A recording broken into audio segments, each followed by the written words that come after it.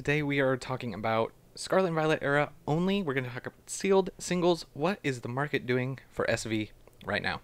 We're going to kind of work backwards in time, starting off with Surging Sparks. We're just going to take a look at the booster boxes only for this set real quick. Now, the charts don't really mean anything because it's like pre-sale. And if you guys are looking to pick up Surging Sparks boxes, there's probably better places to find them. You don't have to pay these prices, but something that is interesting, because we're still a ways out and there's not a ton of sales on here, but the boxes are holding at around $116, which is interesting. Usually, I mean, they've been falling 100, like low hundreds, so we'll see where this ends up. It doesn't mean anything, so just keep that in mind. We're just touching on it just for the video, right? Surging Sparks kind of holding up. We still haven't seen all the cards, so we'll see what happens there. But Stellar Crown has been out for a little bit of a minute now, and these boxes are holding above $100, right? We'll zoom in a little bit. Obviously the price is going down, similar to what we're gonna see possibly with Surging Sparks, unless it's like ultra hyped, but we'll see. So holding over 100, which is good, and last sales are actually all 107, 107, 107, 107. So this 102 market price should be 107 actually, which would make this box look a lot better than where it's at currently. But investing standpoint, a lot of people were saying this set is trash, this set is garbage, they hate it.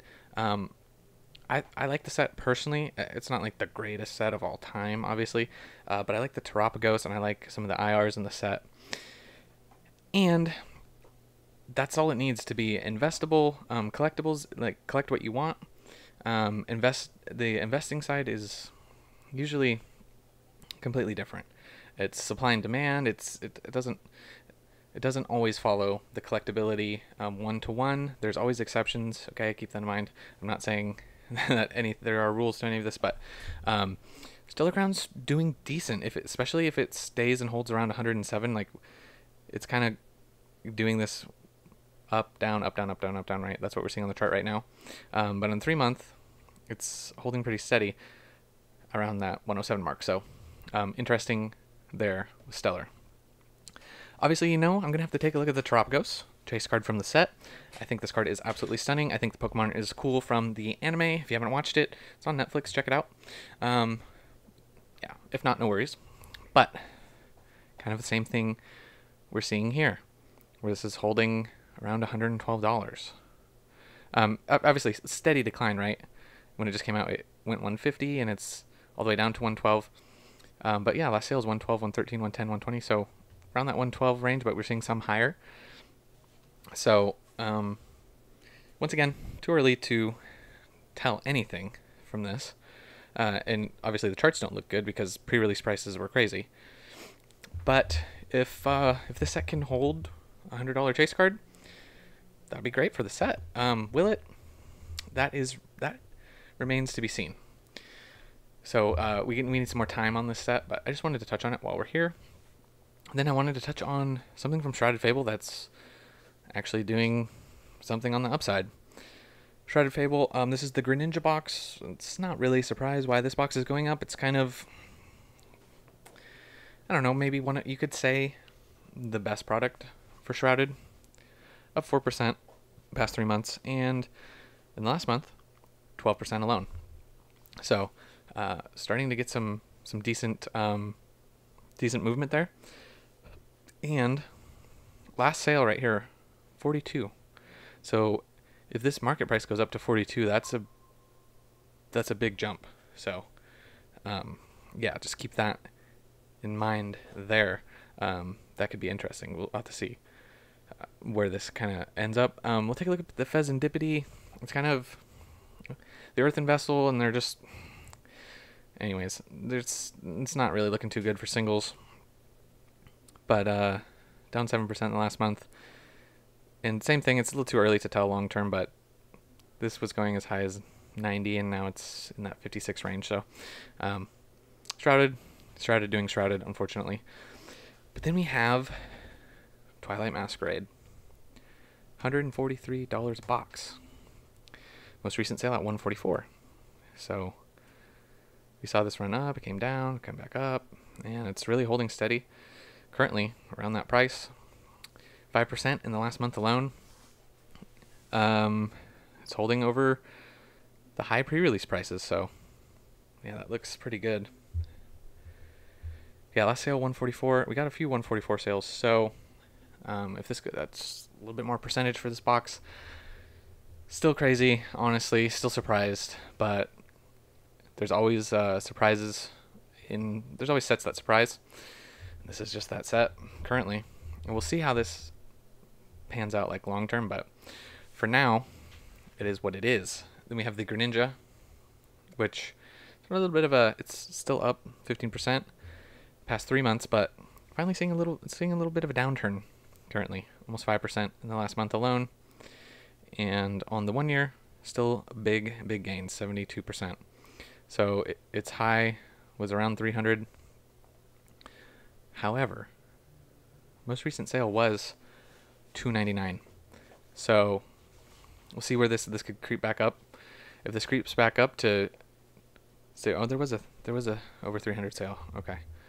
If this creeps back into the $300 range, that could be very interesting, but extremely difficult card to pull. Popular Pokemon. Art's cool, so Greninja, man. Then we have some 151. Take a quick look-see at. This is the regular ETB.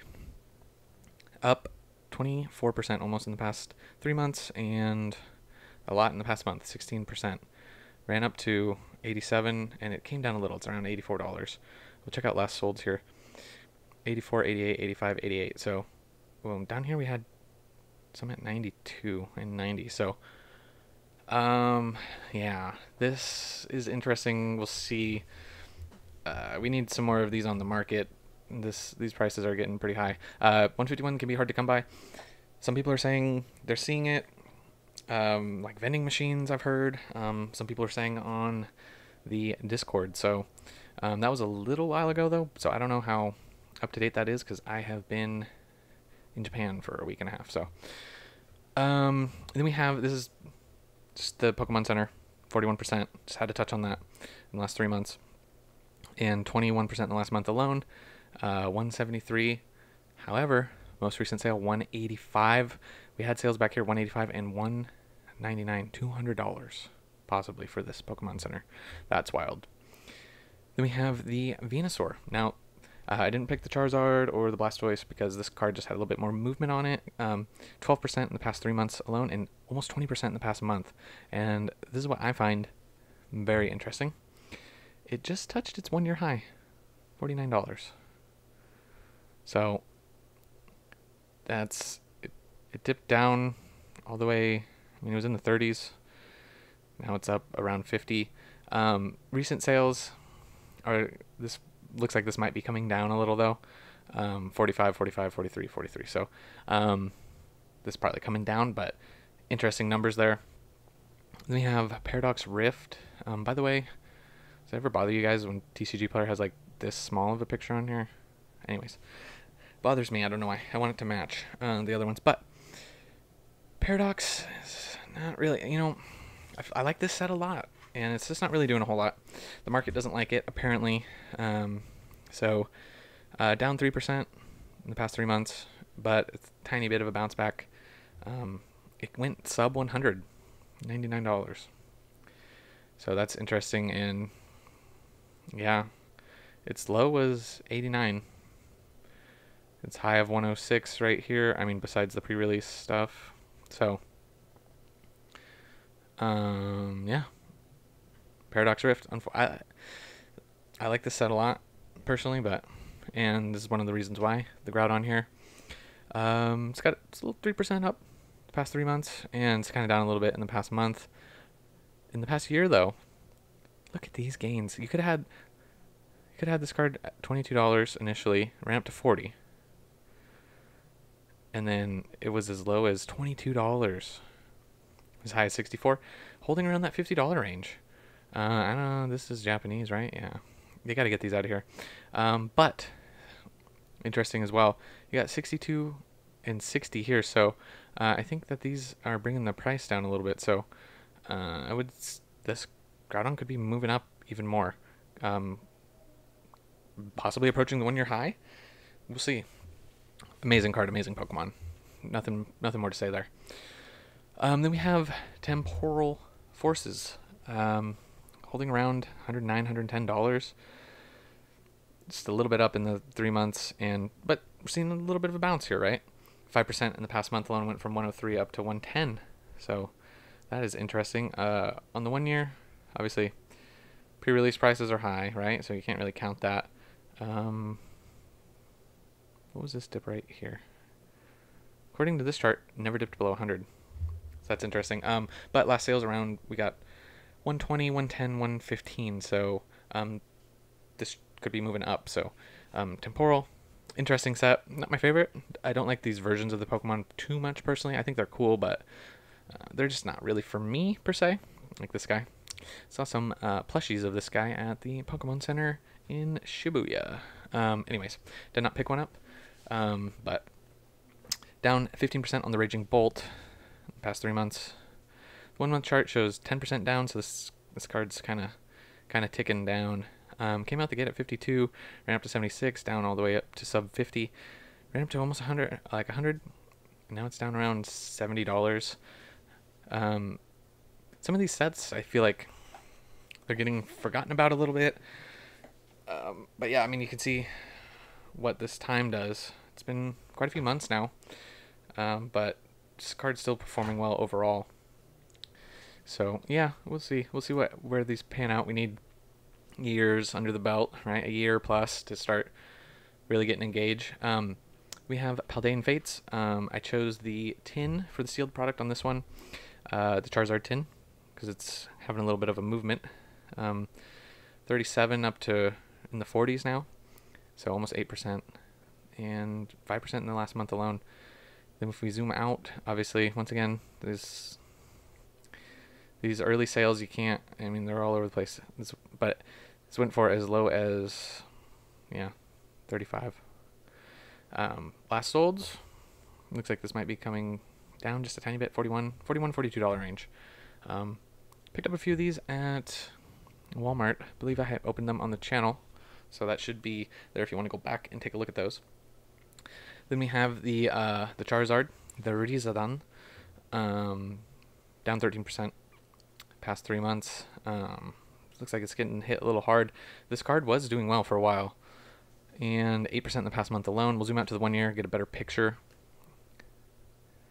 184, it popped off, and then it came down. Yeah, I remember 103, and yeah, so this is at its all-time low around this price. We'll see last solds though. 107, 107, 105. So yeah, this I like this card personally. For like collecting wise, I'm not super invested in this card or anything like that. But I do like the artwork and style of this card. Super cool, and a fun set to open. So yeah, the Charizard there. Yeah.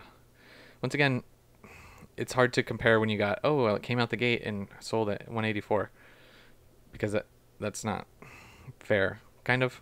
So if we ignore that, it had most sales around $109. So interesting there. Then we have Paldea.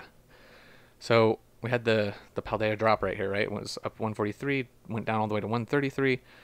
Now we're back up in the 140s with the reprint talk and stuff, but all last solds are pretty much around 144. So this should be, market price should be a little bit higher currently. Take a look at the Magikarp. It's fallen. It's falling. 17% in the past 3 months. Doesn't really surprise me. I was surprised that this card held the price it did for so long. I love this card, by the way. I could see this, dipping below 100, down 6% in the past month. But crazy gains, up 88%. Could have had this card in the 50s. Ran up to as high as 150. I could see this card settling. Once again, it's impossible to know. Nobody can actually know, but I could see this being a $85, $90 card, 80s, somewhere in there. But most recent sale 123. So it doesn't mean it's going to do that, but I see a world in which this is under 100. Magikarp, right? Then we have some SV base. SV base getting hit, but bouncing back a little bit, up 2% past 3 months, and 3.6% in the past month alone. We had a bunch of sales right here, the most in the last month, at the $91 range.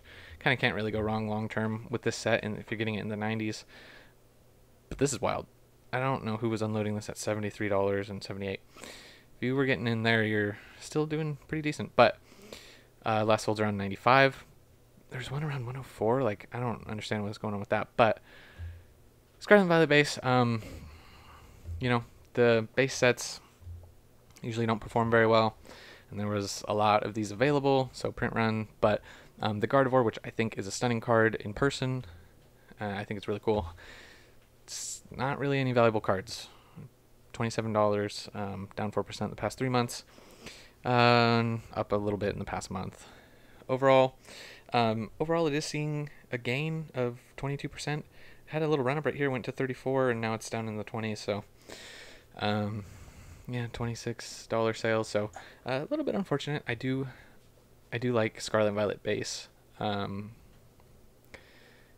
Great, amazing artwork for a base set, honestly. Pull rates were a little too easy though in print run, so it's kind of why these cards are just widely available. Obsidian Flames. Okay, this is kind of everyone's surprise. Well, not everyone's surprise, but a little bit of a surprise to most. A lot of people didn't like this set as well. The Charizard Fatigue, right? Not the most popular set, but sealed, doing decent. 10% in the past 3 months, and 2% in the past month alone. We'll zoom out to the 1 year. 17%, right? You could have these boxes in the 90s. And now we're check this out. Last sold 120, 117. So we could see this continuing to move. Sealed is sealed. So this is what I was talking about. Sealed doesn't necessarily correlate to the singles always. This is the most valuable single, although this is on the uptick. I do like this card. Once again, I said that we talked about this before. That it was too cheap for an SIR, in my opinion. And we're seeing some price increases, up 10% in the past 3 months. This was as low as 40 in the past month alone, up 5%. We'll zoom out to the 1 year. So still technically on the downturn. It was as high as 66 and as low as 39. But starting to see that climb back up for the Charizard EX from Obsidian Flames. So that is going to do it for this one, guys. This was just a little Scarlet and Violet only market update. I am batch recording a few videos because I'm going to be traveling, so if some of the information is off by the time you're seeing this, because this will come out 2 days after recording, I do apologize, but I just got back from Japan. I'm extremely jet lagged. I don't know when I'm going to get more of my Japan videos out, but those will be coming eventually. So yeah, I have to travel for a few days again. It's wild. Under 24 hours home, then on a plane across the country. You gotta do what you gotta do. Yeah, the jet lag is killing me right now. I want to sleep, but that'll do it for this one, guys. I'll catch you in the next one, and remember, it was never a phase.